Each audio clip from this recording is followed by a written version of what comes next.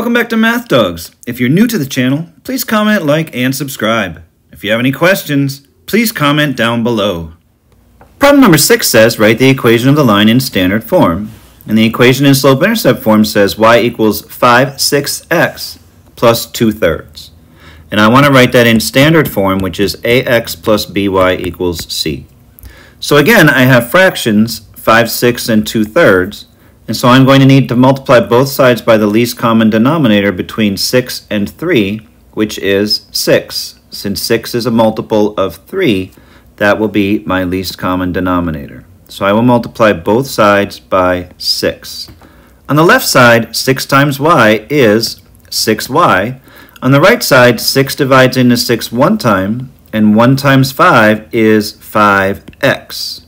Plus, 3 divides into 6 twice, and 2 times 2 is 4. Now all I have to do is rearrange my terms.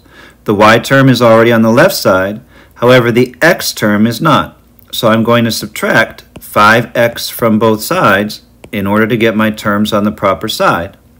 On the left side of the equation I would get negative 5x plus 6y, and on the right side 5x minus 5x is 0, and 0 plus 4 is 4.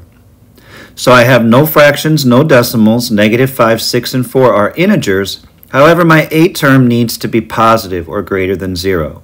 So I'm going to multiply both sides by negative 1 or divide both sides by negative 1. The result is the same. All signs will reverse. And so in standard form, the equation would say 5x minus 6y equals negative 4.